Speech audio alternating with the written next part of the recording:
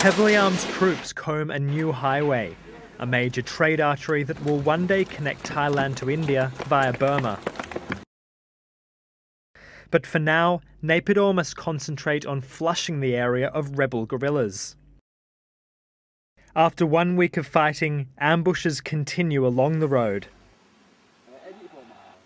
Rebels have refused to give up lucrative illegal toll gates that they had set up to tax travellers. The skirmishes have forced the continuing closure of the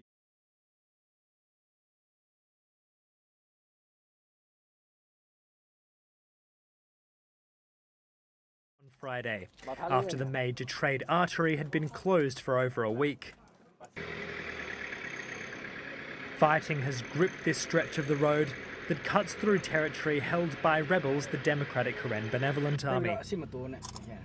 Sporadic firefights as government-loyal troops have attempted to shut down illegal toll booths operated by the ethnic armed group. Trade has screeched to a halt with the highway's closure.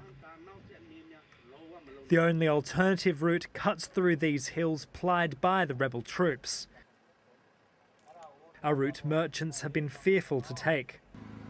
In the town of Kalkarate, where fighting has been its fiercest, over 100 civilians are thought to have fled their homes.